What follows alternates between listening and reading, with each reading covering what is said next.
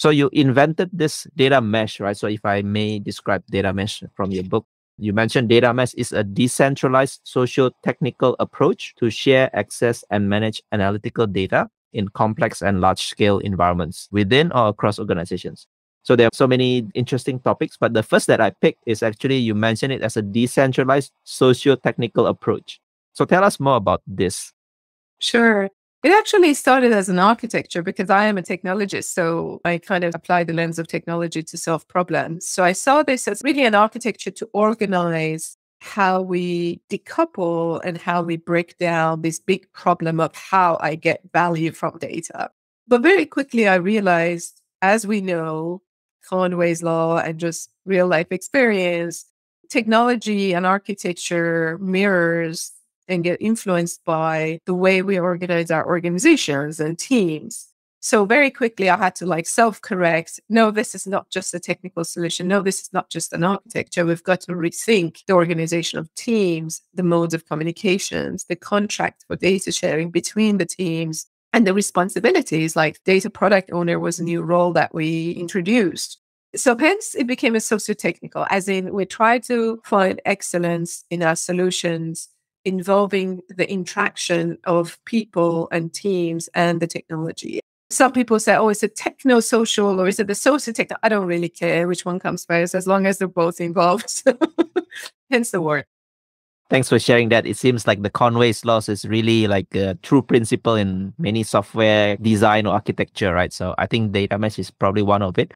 And you mentioned that it is an approach to solve complex and large-scale data problems. So does it mean that not everyone will need to go to data mesh since the beginning?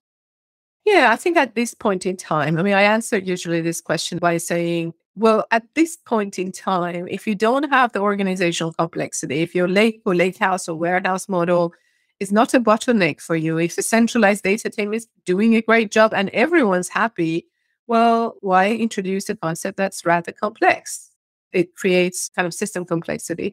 So yes, the short answer is yes, it's not for everyone at this point in time. And maybe in future, technology advances, our thinking, our approaches, our process advances in a way that bootstrapping with data mesh is as easy as bootstrapping or even easier than it centralized. So then at that point, you say, well, this mesh is for everyone because the maturity of support of the environment has reached that level of maturity.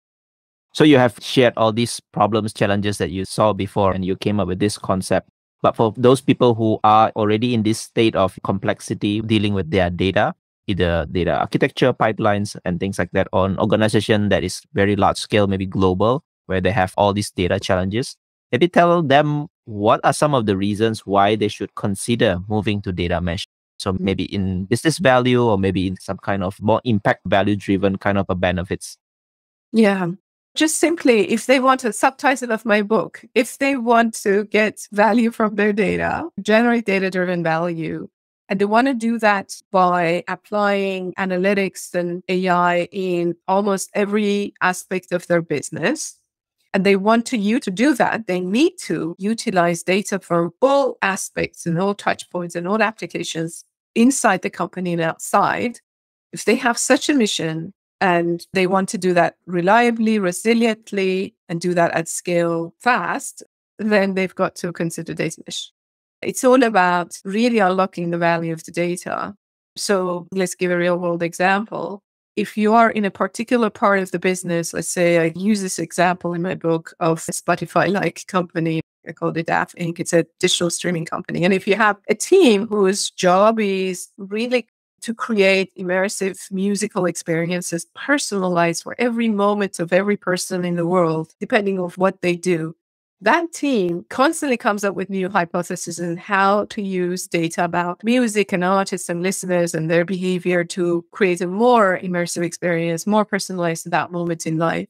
Every one of those hypotheses, they require discovery of the data and access to the data. So are they going to be more successful to be able to discover and get access to the data and even ask people to provide the data if the data is not there, if they were working in a peer-to-peer fashion?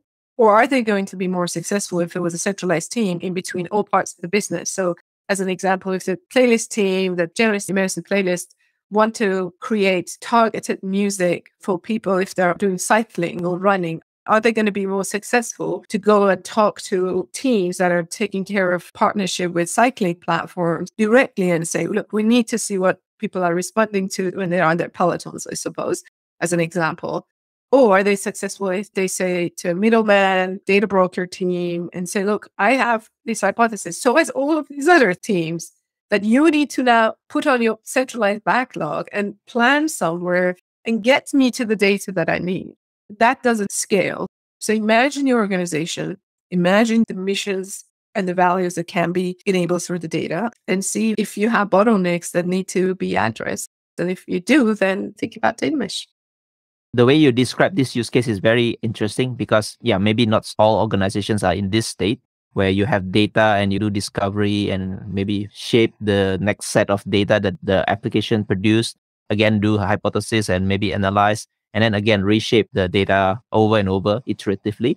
And then maybe one day you will come up with a new insights and maybe new business lines as well, because the data has transformed so much with the scale of the discovery and also the scale of the hypothesis that the team does.